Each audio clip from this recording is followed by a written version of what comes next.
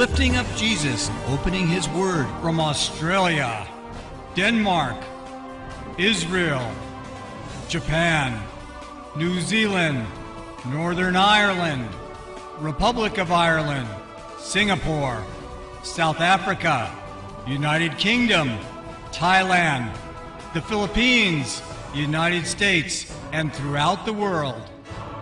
You're watching Moriel TV. We have to understand that 6 is the number of man. Man was created on the 6th day of creation. As I've explained many times, what you have in John's Gospel, particularly the opening chapters, is a midrashic parallel to the creation narrative in Genesis, where the creation is paralleled by the new creation. Again, to go through it briefly, and I'm sorry to do so because most of our regular viewers are aware of these things. God walks the earth in the creation in Genesis. He walks the earth in the creation in John. That was Jesus. Small light and the great light in the creation in Genesis. Yochanan HaMatbil and Yeshua HaMashiach. Jesus and John the Baptist. The small light and the great light in John. The Spirit moves on the water and brings forth creation in Genesis. So the Spirit moves on the water and brings forth the new creation in John, born of water and the Spirit. God does a miracle on the 3rd day with water in the creation. So at Cana, these things of which you ask about take place once again on the 3rd day. The fig tree represents the tree of life in Judaism. The Eitz Chaim is represented by a fig tree. So when Jesus tells Nathanael in John 1, I saw you under the fig tree, he was saying, I saw you from the creation, from the foundation of the world, under the tree of life. Every one of us, everybody who's born again, Jesus saw us under the tree of life. John, the new creation narrative, parallels the creation narrative in Genesis. So your question has to be understood within that context. When we get to the wedding of Cana, again, he does it on the 3rd day. Now, God begins his first plan for man with a wedding, a marital union of Adam and Eve.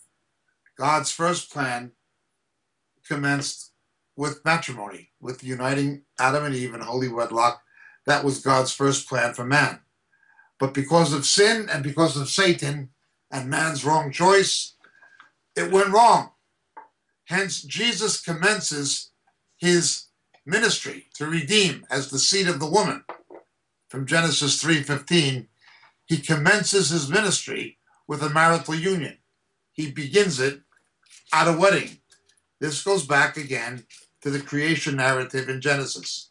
We cannot understand John and the story of the new creation unless we understand it in relation midrashically to Genesis. Well, let's go further now, looking at this incredible story where Jesus begins his ministry. There are a number of things that come into play where Jesus begins his ministry at the wedding of Cana. Cana today is an Arab village, and the biblical Cana may be about a mile north of it. It was devastated by Hezbollah Katyusha rockets about a decade ago. It was devastated. Hezbollah had no more problem targeting Arabs than it has targeting Jews.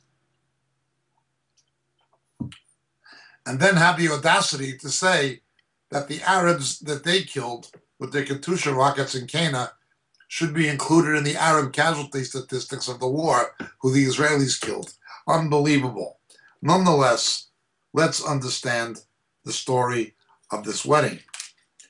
So God begins his first plan at a wedding, and Jesus begins his second plan, again, at a wedding. That's where it begins. That's where his ministry is launched. He comes, and he changes water into wine. Why does he do that? On the 3rd day, and again in the creation in Genesis, it was on the 3rd day where God did what he did with the waters. In Hebrew, there's no word for water, only waters. Mayim. there was a wedding in Cana of Galilee, and the mother of Yeshua of Jesus was there. And both Jesus and his disciples were invited to the wedding. When the wine ran out, the mother of Jesus said to him, "They have no wine."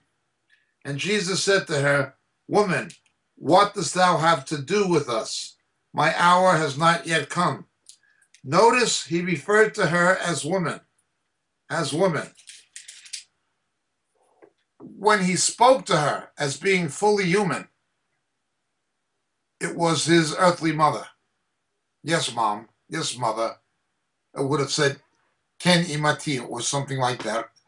In Aramaic, something that would have sounded like Ken imati. But when she appeals to his deity, she's woman. There is no supernatural attributes to the nature of Mary.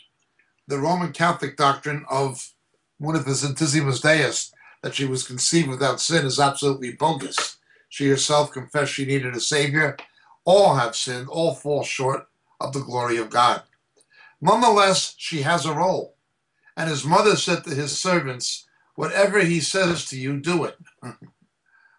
Notice Mary says, "Don't listen to me, listen to my son." Now there were 6 stone water pots set there for the Jewish custom of purification, containing 20 or 30 gallons each. That's a fair amount of water. And notice it was there for water of purification, for washing the feet of the wedding guests and things of this nature. And Jesus said to them, "Fill the water pots with water." So they lifted them up and filled them to the brim. And he said, "Draw out some now and take it to the head waiter." So they took it to him. And when the head waiter tasted the water, which had become wine, and did not know where it came from, but the servants who had drawn the water knew. And the head waiter called the bridegroom and said to him, "Every man serves the good wine first, and when the people have drunk freely, then he serves the poorer wine. But you have kept the good wine until now." This beginning of his signs Jesus did in Cana of Galilee, and manifested his glory, and his disciples believed in him. After this, he went down to Capernaum, he and his mothers and his brothers and his disciples, and they stayed there a few days. It's a fair walk, but walking distance from Capernaum, Capharnaum to Cana. You have these 6 jugs, 6 being the number of man, and the water turned to wine, born of water and the Spirit, the new wine. The new wine is always a figure of the Holy Spirit. He turns that which is of flesh into spirit. Under the law, under the Torah, you can have a washing with the word. But it could not do what the new wine could do. It could only point us to the Messiah and to the need for a Messiah. When the Messiah comes, he gives the Spirit. So by turning the water into wine, it is a picture and an illustration of second birth. What happens to man? 6. He takes that which is born of water and turns it into that which is born of spirit, paralleling a relationship between the old and the new covenant, that which is of water and that which is of wine, that which is of water and that which is of wine. Remember when the Torah was read in Nehemiah, it was by the water gate. You have the water coming from the rock as a sign after the Torah was given. Frequently you see water, living water, also a figure of the Holy Spirit. And the rock that followed them was Christ, but it was only the shadow. Once the Messiah comes, the water is turned to wine. Relationship between old covenant and new, flesh and spirit, the old nature and the new one. And it takes place at a wedding, because that's where God's first plan for man commenced, and it's where his second plan for man commenced. Now this highlights something very important. One, the centrality of holy matrimony and family to God's plan. Notice his mother and his family are involved in this. Right from the beginning, salvation was to come to households. Even in the Passover, they had to eat the Passover meal as a family. It's true that truth divides and that families will divide over the truth of the gospel. But it's also true that God loves to save families, parents, siblings, children, wives and husbands, and the centrality of holy matrimony to God's plan for man. The first thing God did for Adam was create Eve. And his first command, the first command God ever gave, was go forth and multiply in my image and likeness. This was interrupted by sin. So because God's first plan was interrupted by sin, the Messiah has to come and repair what we damaged, restore what was destroyed under the influence of Satan. Thus, the importance of the wedding. We might say that there was a kind of a betrothal between Jesus and the church at Cana. A kind of a betrothal is inherently illustrated in the text, although we have to be careful about being dogmatic about that. It does have that connotation. Water to wine, flesh to spirit, old creation to new, old covenant to new covenant, 6 being the number of man.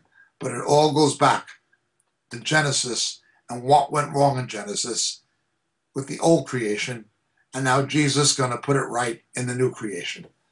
Thank you so much for your question. God bless.